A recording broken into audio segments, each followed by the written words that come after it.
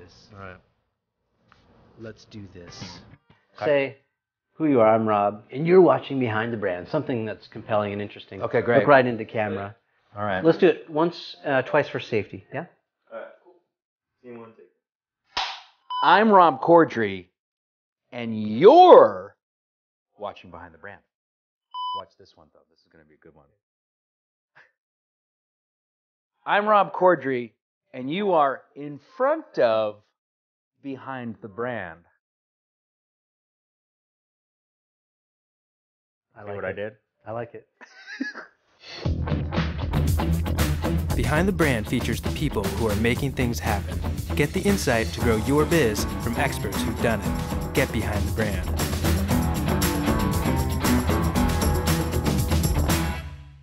Hi, I'm Bryan Elliott. Welcome to another edition of Behind the Brand. Today I'm here with actor, entrepreneur, and talent extraordinaire Rob Corddry. Rob, welcome to the show. Thank you for having me on the show. I love nothing more than talking about myself. Awesome. I usually ask my guests, how'd you get this job? You're paying me for this? I had no idea. You mean being an actor? Yes. Got it. Basically, I was given permission, I think, is the short answer. Like, I was in acting school in college, and I just sort of happened into it, and I realized this is something I can do and probably would want to do because I didn't care about money. That's a key thing. At the time. Key quality. At the time. Now I love it. Yeah. I'll eat it. But my acting teacher, who is sort of like a guru, everybody's acting teacher is the guy, right? Sure. Nobody else can teach. And his name was Ed Golden, and we had a conference, I was a senior in college. We had a little conference, and he got me in his office, and he was like, by the way, I'm doing a perfect Ed Golden impersonation right now. Gotcha. There might be one or two people out there that are going to be really excited about this. He's like, so, do you want to do this as a job? And I was like, yeah, I guess so. And he's like, yeah, you can. And I was like, just that easy. Done. It's that easy. Yeah. It actually, like, it's kind of a cute way of saying that, like, you need permission to be able to call yourself something. Like, it was hard to call myself a writer, which is really what I always wanted to be, until, I don't know, even when I got my WGA card, I'm like, can I say I'm a writer? I'm writing, getting paid for it. But, it's a weird, you give yourself permission. Yeah. Did you get a lot of good feedback from your family? Like, were they very encouraging? Or were they like, get a real job, Rob, and yeah, you'll never make it? No, they were very encouraging. They were not discouraging. Yeah. My dad, I wanted to be an artist. I wanted to draw when I was a young kid. That was my version of a fireman. And my dad said, well, you could be a commercial artist. Yeah. When they used to draw bicycles in the circulars and newspapers. Sure. So he always had a practical take on it. Yeah. But with acting, he's like, there's no real practical reason to do it. There's nothing. So he was kind of flummoxed there, but like the writing was on the wall. And I think there was one time when he was like, you should get into computers. You should get into fixing computers because that's going to be the future. Yeah. And, he wasn't wrong. But now I fix his computer. Sure. Yeah. There are a lot of comedians that get their start in these groups, whether it's Groundlings or, Second City or, tell us about how you got your start. Well, I was in New York for a couple of years. I fancied myself a very serious Shakespearean actor. Actor. Exactly. And then in retrospect, I guess, that I was only really cast as the jackasses. Twitagora. Boom! The guys that turn into a donkey or, end up in jail. You're the court jester. I was the clowns, and the fools and basically the a-holes, which is what I do well. So where did it take you? I mean, you did some theater and then you got into this comedy group, and you found yourself on Jon Stewart, right? Yeah, it was as easy as that. Yeah, bingo. Basically I did I got into improv there, and that was pretty much all I was doing. And then I got a commercial agent from that. It took a long time. It's a very long, nothing happens fast for me, which is great because there's a learning curve. Yeah. And then the UCB, Amy Poehler and Rob Riggle were cast on SNL. And up until that point, for 5 years, I was doing, a show a night or 2 shows a night sometimes, and doing sketch. I had a sketch group called Naked Babies that would perform there. And it became a place. Lorne Michaels came there, cast them, and so then everybody went there, like they would the Groundlings.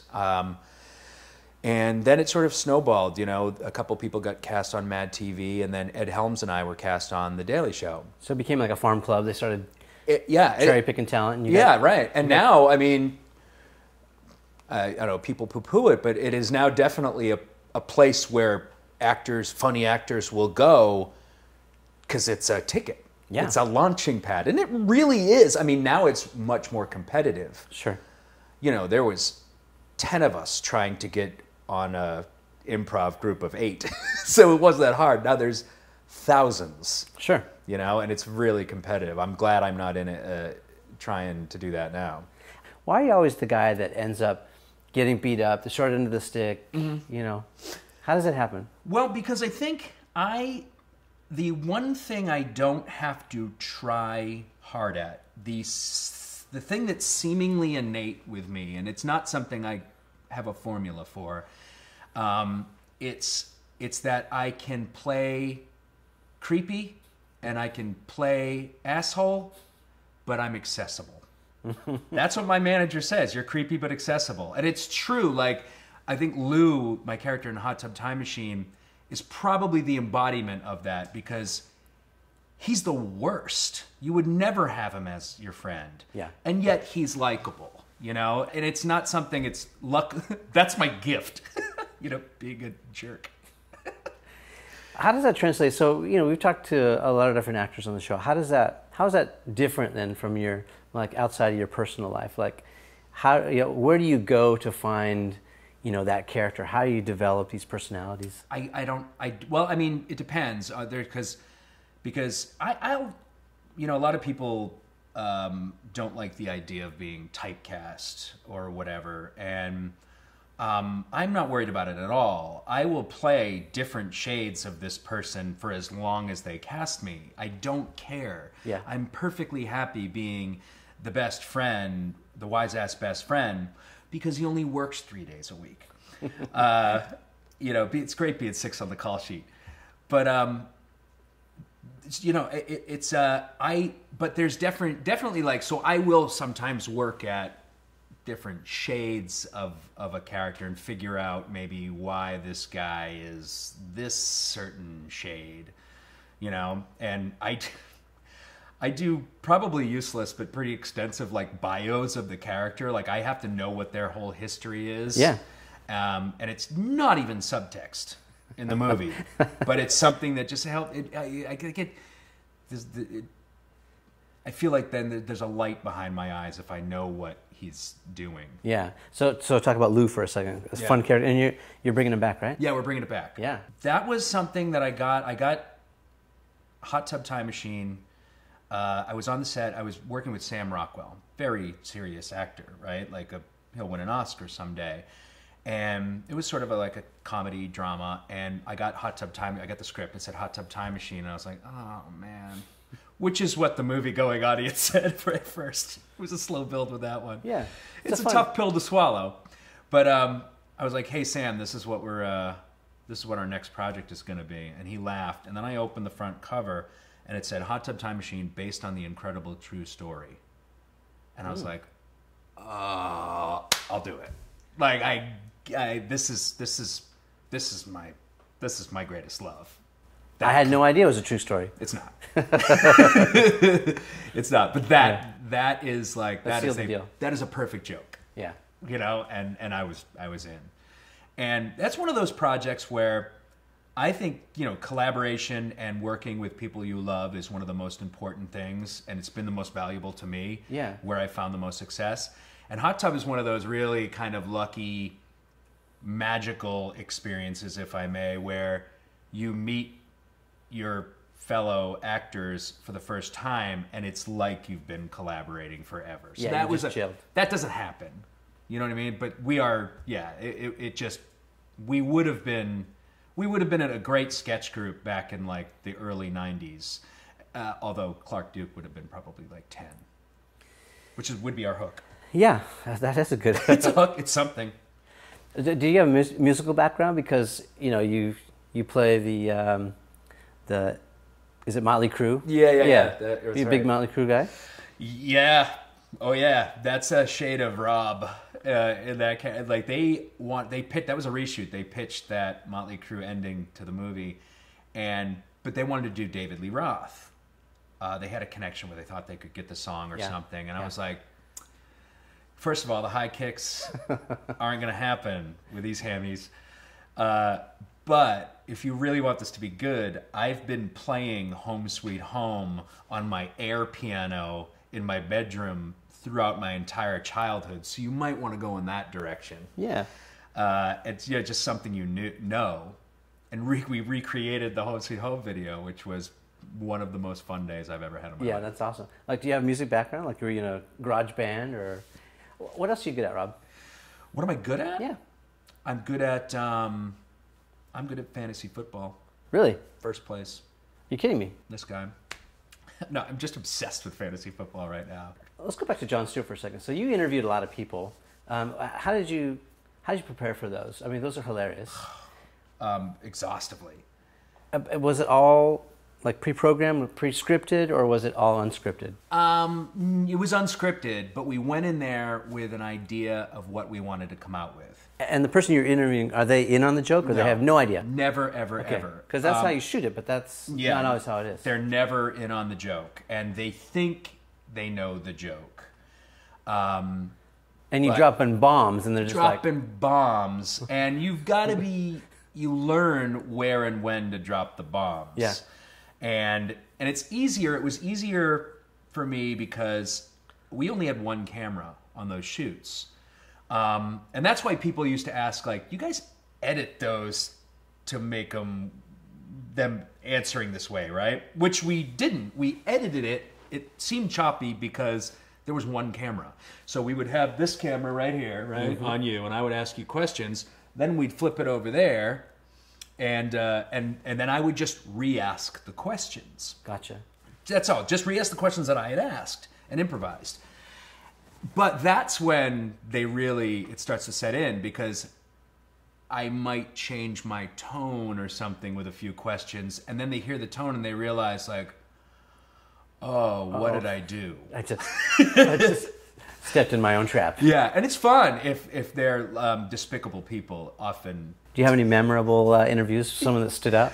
Yeah, there's two that were really good. One was a doctor. We just needed just for story's sake, we needed an expert to talk about working with children's charities. And this was a doctor that worked with children's charities. But our take on the whole story was that these people are doing it just for the star cred, like they just, because they're celebrity hounds, and which is, I thought, a preposterous notion.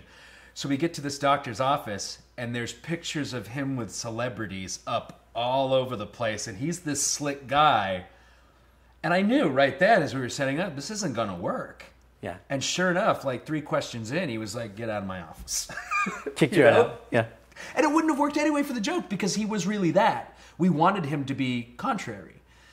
And then there was another guy who, he just biting off a little bit more than he could chew. I was proving that voting was not only bad for you, it could kill you. Vote and Die, it was called. And we tested a voting machine in New York and had it tested. We brought it to a doctor who had written a book called Germs. And he was just the best interview subject, because it was almost like he had prepared sound bites, but he didn't. I said, like, how much feces did you find on the voting handle?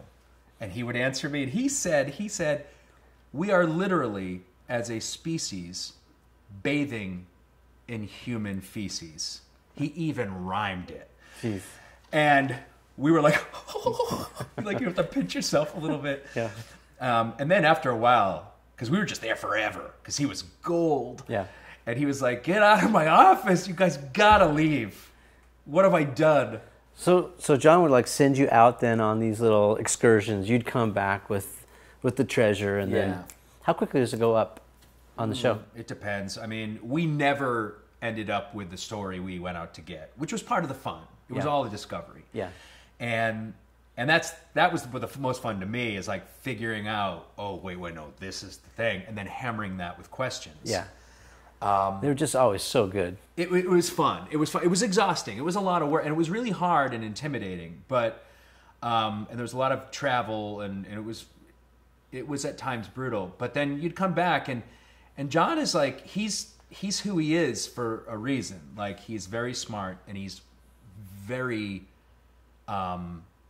specific about tone and about even the crafting of a joke, which is what makes that show so good. Yeah, his delivery is great. And that on top of it is just, he's so approachable, and he's like your buddy, you know. But not anymore after you're off the show, yeah. No, after I left the show. But it was those were sometimes grueling. If he didn't like it for whatever reason, we would have to just create something completely different with these scraps that we had, and that happened a lot. Yeah, green screen or whatever. Yeah. Or just going out, running down the street, and getting a shot that'll glue this together. It was real run and gun, frontline type of work. It was pretty intense. And I was so scared to do those interviews because I had no idea.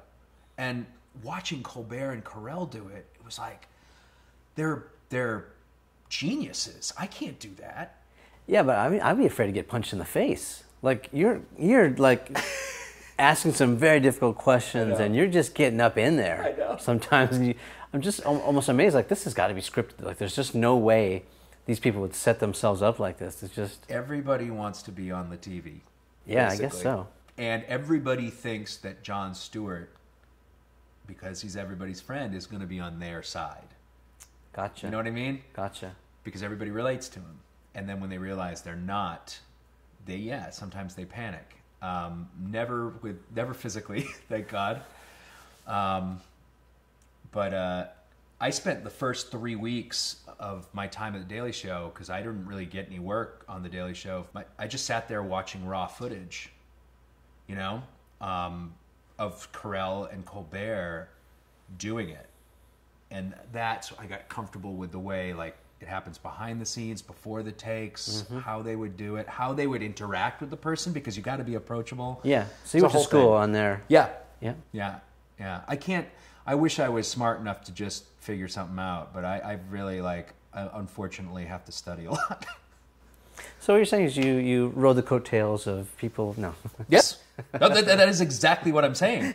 People would come to me, like my brother or Jason Jones, when they first got on the show, and they'd say, like, how did you choose your character? How did you settle on a character? And I was like, don't worry about character. Copy Colbert until you find your thing. Yeah, that's good advice. It's solid advice. Yeah. It works. So those are the earlier years. Yeah. Now you're a more established actor, and you're doing other things. I want to talk a little bit about Wedlock, because I think it's a really interesting, not only a great show and with great content and other great actors, but like where it's playing, the platform is also kind of significant. So can you talk about that a little bit? How it got started and what it's about? And well, the show is about a couple who, not even a couple, they're best friends. They're very type A, a little OCD, maybe a little crazy. This is Fiona. This is Dave. We are not currently in a romantic relationship. We would like to fall in love. We would like to get married. And we just need your help doing it. I do couples counseling. Oh yeah, we know. who have always been told that they are perfect for each other and should get married, but they have no spark whatsoever, and they might even be gay. We can always schedule another one. You guys scheduled your first kiss? They think they can organize and reason their way into a relationship. Maybe they can. Hey, I was thinking of coming over there and engaging in some sexual activity with you if you're cool with that. Oh, okay, let's... Are you really gonna use the voice, really? Yeah, but you don't know this couple. They're intense. We had our session, this is the end of the session, and we're not making up another one. It's too damn expensive. They make the exact same sound when they orgasm. Where is Dr. J? He's on a boat, a ship. He took it. He's on a cruise. Marriage is awesome. You gotta go into the mind of insanity, then push him to the brink of madness.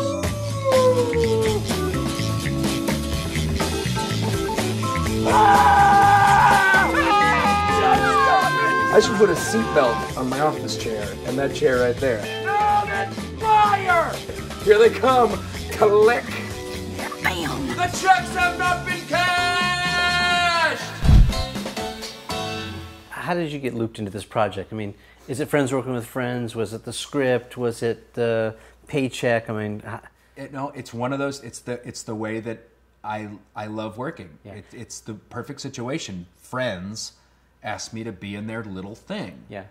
And they're friends that I trust and like and get along with, and so already we have the floor for risk is risen, so that we have more of a chance of it being a good product. And it's like at that point you don't even have to read the script, really. I do, because I'm not a jerk. But you basically weigh a lot of things at different levels, and things like that though I'm gonna do because it's has the highest chance of being good. So it was very unofficial, and Vimeo wasn't involved at that stage. It was just about the content. Yeah, Mark Duplass he's very good at a lot of things: directing, producing. He's very good at acting. Is this how you got your fantasy football kind of thing on with his No, influence? but I want in that league. Yeah. I want in the league. Yeah. You know, it's weird. It's like you should be in that show. Okay. Where's the sign-up sheet? You know what I mean? Like, Let's do it. Why aren't you in that show? Why aren't I? You should be in that show. Yeah. Man, you're stirring it up today, huh? I'm getting mad. It's what I do. That's what I'm good at. I see the talents in other people. I'm on the hot seat. So Mark is also, I learned through this process, very good at selling stuff and doing something new and taking risks and something different and wanting to get in on this new media model that's evolving. Yeah. And so this was the deal they came up with, and it's Vimeo's launching their sort of version of what YouTube has done and what Hulu would do, and things like Netflix. Yeah. Everybody, really the new studios. So Vimeo is in that realm now with this, which is exciting. And I also like it's a pay model. You pay $3.99 to watch it, and I am a big fan of paying for something that is of quality. And it's also going to be the thing that makes content better.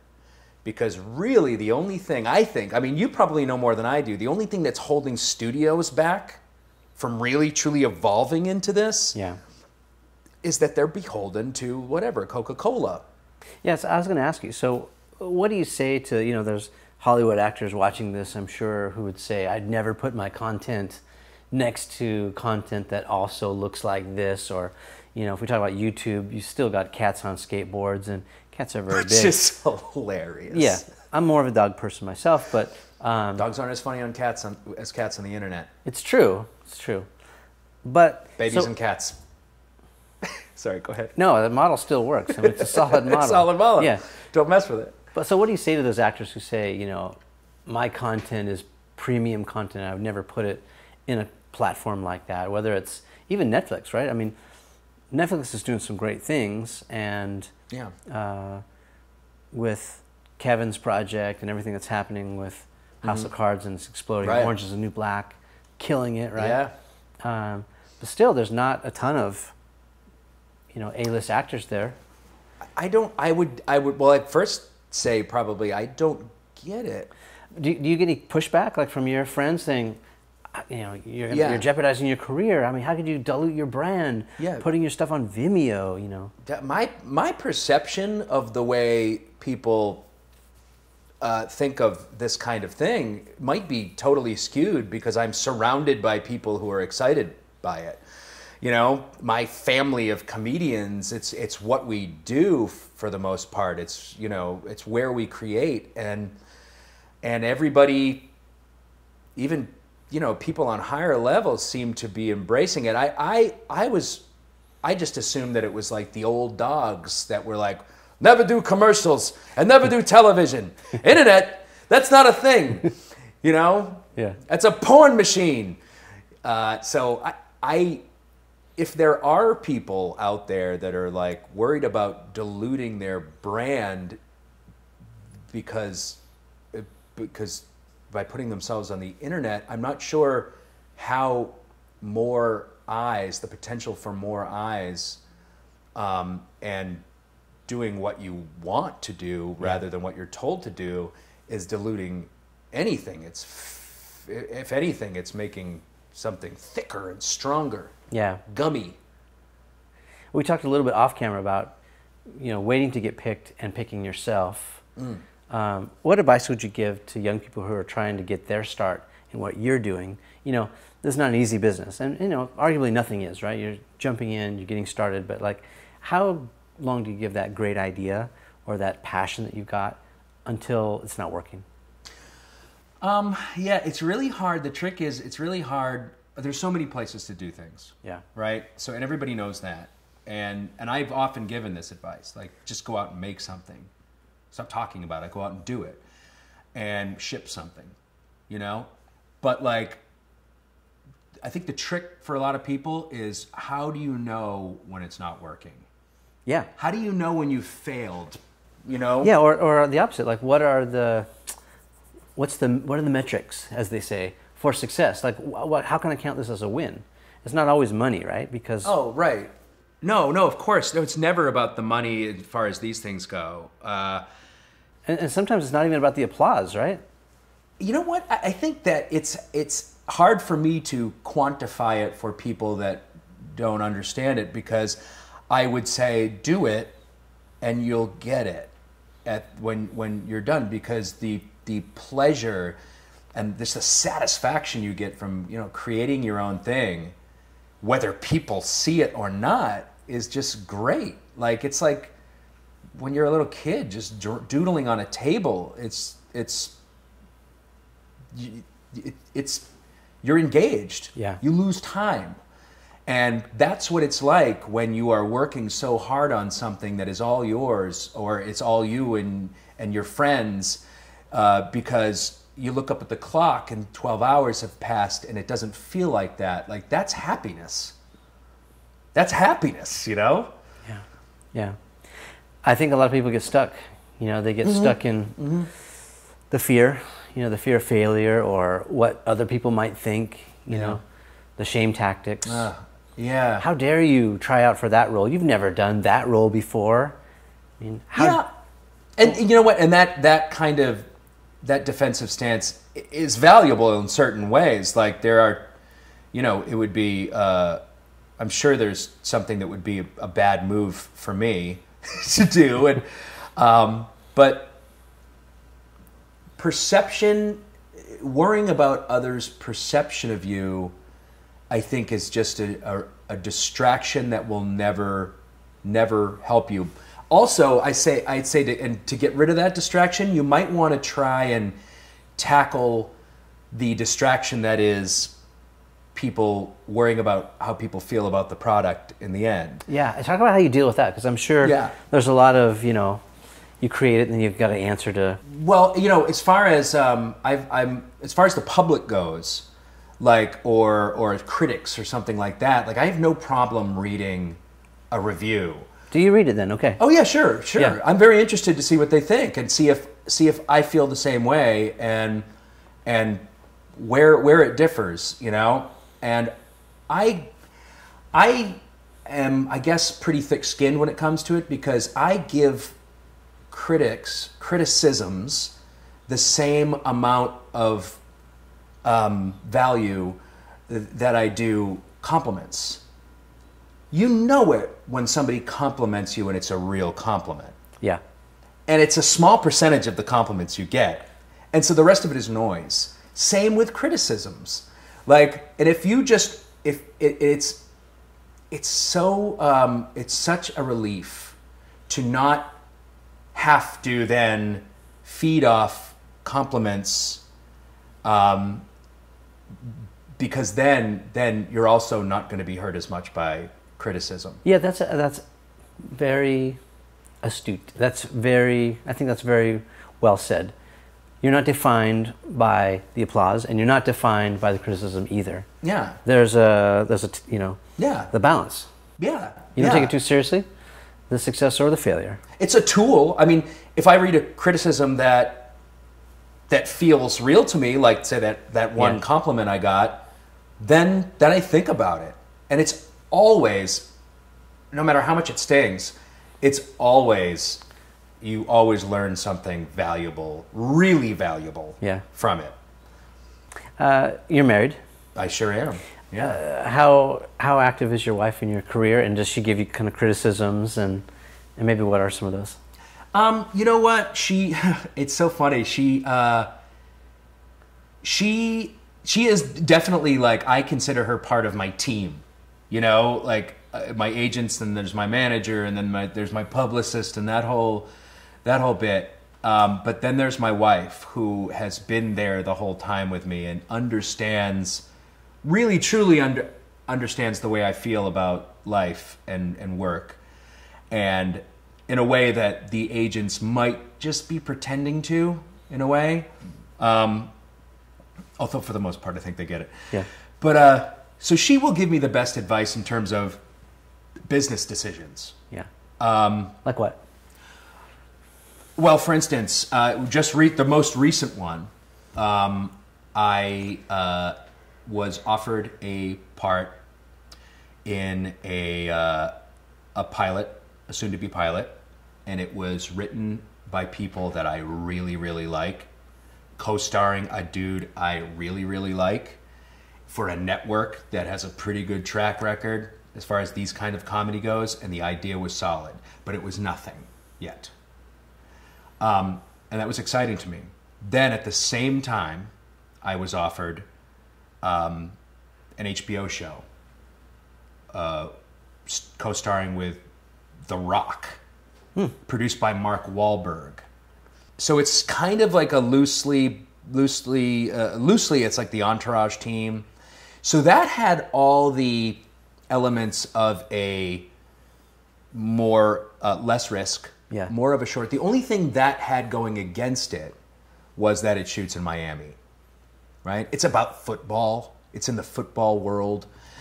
And it really had everything. And Miami was the downside, because I like being with my family. Yeah. But now, usually, I think there was a time when I would make a decision and go with the thing that's more like, this is what I love to do, though, with these guys, the comedy. Yeah, it's meatier. Yeah, but this is just as good, really, and it's there. It's a thing. They're shooting it, and they're gonna pick it up. And sure enough, I chose it with very few reservations, but some. And yeah, sure enough, we shot it. It's great. It got picked up. I'm going to shoot the rest in November. So that was her influence then. That was almost all her influence. Yeah. I might have done the other thing if it weren't for her telling me that, well, easing me on the Miami thing. She's very, very understanding, like almost, weirdly understanding about the downsides of my job. Yeah. She's the voice of reason, though, it sounds like. She's the voice of reason. Oh, very much so. She's the most practical person I know. I have to work to be practical. I'm more of a like head in the clouds kind of guy. Yeah. So it's a struggle for me to see things for what they are sometimes, and that's all she sees. Let's get a little bit personal. No. Okay. No, go ahead. Go ahead. Make me cry. Make me cry. You son of a bitch, you did it. Go ahead. What are you afraid of? I'm afraid of bears, but I don't think that's what you mean. I am afraid of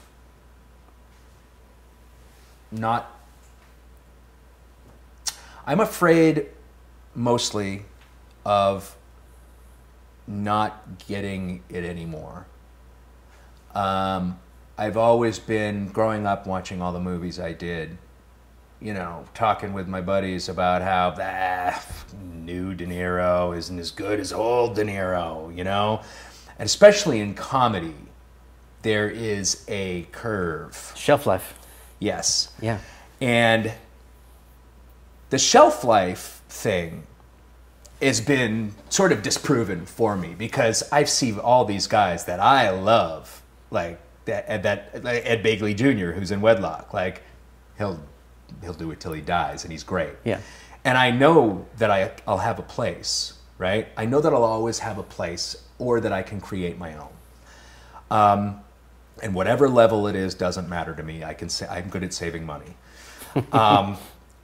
But what I'm afraid of is that I'm more of a father and a husband than I am a producer or an actor or a writer. That's my job. That's my love in life, right? Yeah. And I'm afraid that not doing improv 7 nights a week, sometimes I will not understand what's funny. Talk about this little guy over here. This. What are you talking about? I don't even know what you're talking about right now. Is the Emmy in the way of what you're talking about? This is just where we keep our china, mostly some books there. Am I still holding this? That must seem like I just found myself holding it. There's fingerprints on this. Who's been touching the Emmy? Silence. Silence equals guilt. It wasn't us. How important is that to you? Well, it's obviously important enough to basically showcase in the room people enter when they walk into my house.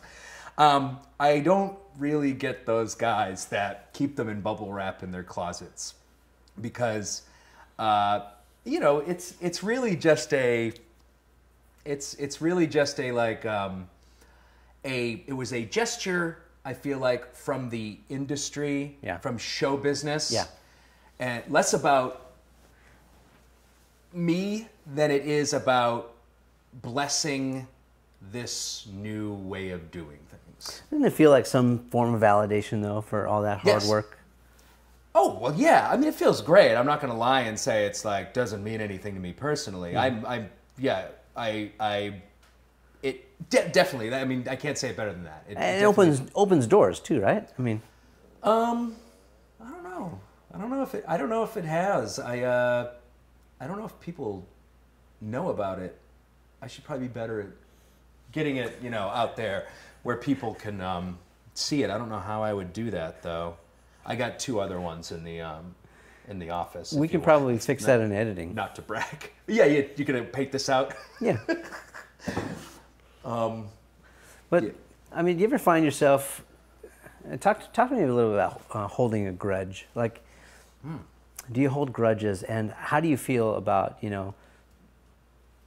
now how it is with your success, and you've got the Emmy, and you're doing these projects, and the way it used to be? I mean, is there anyone that you kind of feel like, man, you should have recognized my talent back then? And that's funny. When you're first starting out being an actor, you're like, I'm the best.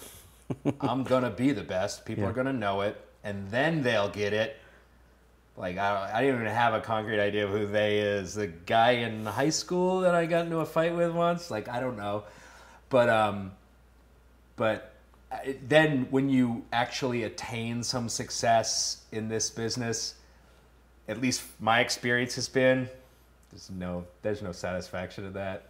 I can't look back and say, oh, that person, if anything, it's awkward. You know? It's awkward going home. Because it comes back around, or why is it awkward? Oh, because my buddies who I just like hanging out with and watching football or something, I'm afraid, I didn't necessarily feel anything from them, but I'm afraid, like, I don't want to be perceived as, Difficult. however they, or different, really. Yeah. Different, but they mostly, like, luckily, they just like talking about what it is. Like, what do you do? What's the web? There were some guys from high school. I went back to a high school reunion. These are guys I was kind of friendly with. And the Daily Show, I was on the Daily Show at the time. And there was actually a Daily Show little poster when you walked in. They had a little like cardboard stand-up of all the cast. And I was like, guys, you gotta take that down. And they were like, no way, it's so great. And I was like, so they were proud of you? Thank you. Yeah. But also, not only is it embarrassing, but it's on the same table with the pictures of all the kids that died from our class. Oh, jeez. Like, just put it away. And then there were a couple guys that I ran into, and I was like, hey, guys, what's going on? And they are sitting there with beers, and they go, nothing. And I was like, oh, no. And they're like, what are you guys up to? What are you doing? How's life? And they're like, nothing, just drinking. I was like, great talking to you guys. Later. So not super happy for your success. It's just weird reactions to it. I mean, yeah. Most people I think are just confused and intrigued by it or curious. Like, yeah. Oh, you're pretty much the same dude that, would light his farts on fire. All right, we've been spending a few minutes with actor Rob Corddry. Much continued success in all that you're doing. Love Wedlock. Love the upcoming movie Hot Tub Time Machine #2. You're doing great stuff. Good work. Thank you. Yeah. Thank you. Well, right back at you. Yeah, this was a lot of fun. Thanks.